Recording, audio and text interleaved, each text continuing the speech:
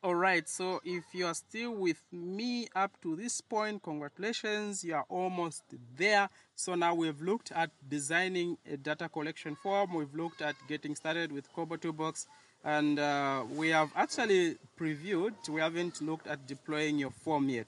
So now here we are going to look at some settings that are related to data collection or to your questions. Okay, what settings can you put so that you have full control on your data collection? Okay, so let me go to the KoboToolbox. Okay, so the two questions that I want to look at, skip logic and validation criteria. So for example, I'll start first with validation criteria. So on this question, okay, age that I have here, which in research we call it a variable, you see here it says settings, then this one says delete. Okay, if I want to delete this question, this one is a duplicate option, and this one is a add question to library. So by clicking here, I can add the question to the library.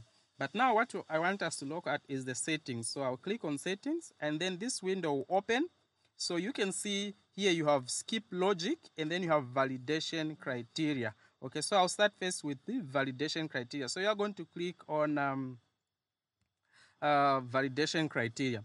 But first, just before I come there, data column name is age. Okay, guidance hint, in case you want to put a guidance hint, so you can say in months. Okay, or in years, so you can put there. And then if you want to make this response mandatory, you can just click mandatory response, so meaning that this question will be mandatory for someone to respond to. So you've seen this is why it gives you some control over the data that you're collecting. Now I want us to come to validation criteria. So what is validation criteria? It is also called constraint. Okay, constraint. So here you limit the type of data or the data that someone can give you. So let me say add a condition. So let's say this is age. All right, this is age that I'm collecting, and in my if you are doing a research, if I don't want to collect data from those that are above or below a certain age, that's according to my selection criteria. Okay, so maybe I can say this question response has to be, so you can see here it says greater than, so you can say equal to, not equal to, greater than, less than, greater than, or whatever. So let me say it doesn't have to be greater than, or this question response has to be, let's say I'm collecting data from only those that are above 18. So I'm going to say this question has to be above 18, okay? And then here I can put an error message. So I'll say age must be above 18, okay? And below maybe 35, okay? So this is the error message that the user is going to be greeted with in case they put a wrong age. Then I can put another condition. So here maybe I can say less than, okay? I can say less than, okay? Less than, and then I'll put 50 or 30, maybe let me say 36, okay? All right, so now after putting these conditions, I can close by simply coming this side. I'll close this, all right? Now let's see what happens, okay? You can see age has now assumed a star. You can see there's a star there. So let's preview the form. We see exactly how that impact the data entry or the data collection. Okay, so here we are. So here you can see age, and then there's more details. When I click on more details, it tells me in months. So that's a hint. Okay, that's a hint there. So if I put, let's say, remember, the constraint is between 18 and 36. So if I put 12 and I say, okay, you've seen it says age must be above 18 and below 35. So if I put something like maybe 19, okay, you see it will accept. But if I say 37, you see it denies age must be above 18 and below. So that's what validation criteria works like, okay? Now, let's look at what is called the skip logic, okay? Skip logic. So there are certain questions that you want someone to skip, okay? So this can include like, let me say, what can I put here where it will ask someone? So let's say, do you have children? The first question says, do you have children? Okay. The first question can say, do you have children? And then the response can either be yes or no. So it can be either yes or no.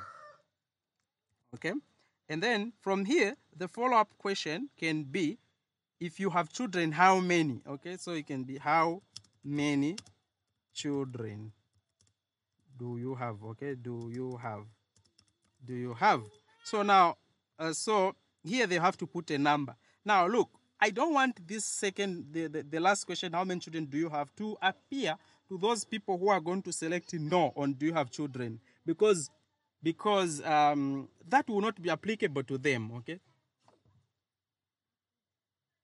I don't want that to be applicable to them. So what will I do? I'll come to settings. Okay.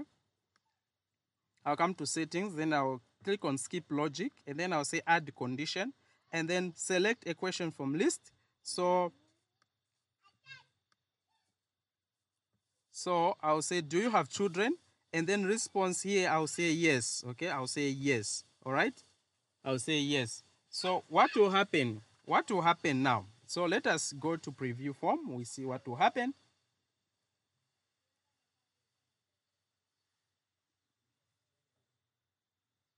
Okay, let's preview. Okay. You've seen that question which says how many children isn't appearing here. It's not appearing. So when I say no, it's not going to appear. But immediately I say yes, you've seen it appear. So that is skip logic. So it gives you control on your data collection. Isn't this amazing? So we've learned in this lesson, we've learned three things. We've looked at the settings, okay?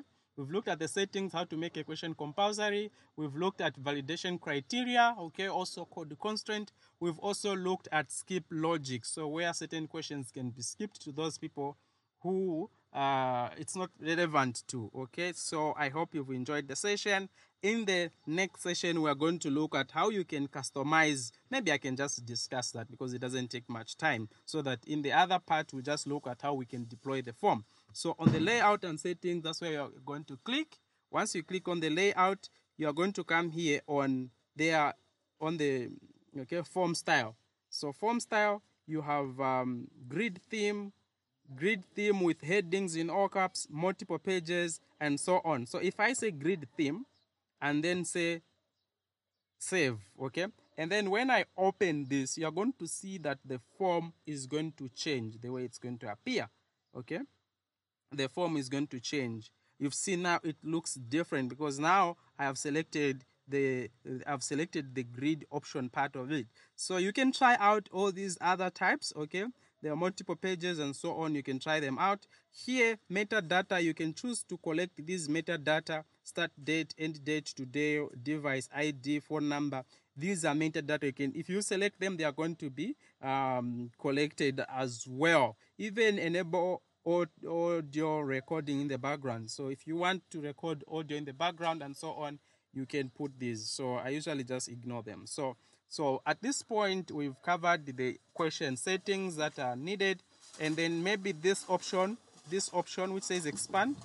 If you click on expand, if I do that, you will see that the questions will be they have collapsed. If I say expand, you see they open up. It doesn't give me much space to work on. But when I say close and the question, it will give me enough space to work on. So in the next lesson, I'm going to look at how you can group questions, and then we'll look at now how to deploy form and how to export, and we'll be done. So thank you for being with me. See you in the next lesson.